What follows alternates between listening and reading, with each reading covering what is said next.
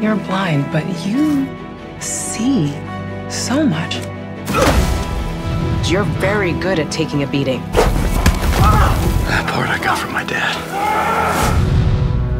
Matt was raised by his father, battling Matt Murdock. He was blinded at 9, went to an orphanage, and met an old blind man named Stick.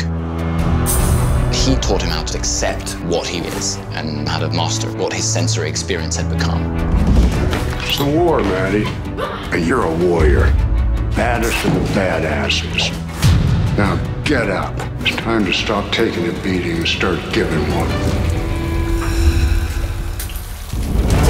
Matt's a man who feels deeply connected to his city, which is in turmoil, and is conflicted by his ability to do something about it.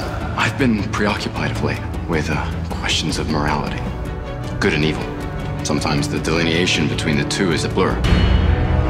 He ultimately cares about the greater good, but knowing what is right and what is wrong is the battle going on inside of him. Do you believe in the devil, Father? I believe he walks among us. What if you could have stopped him?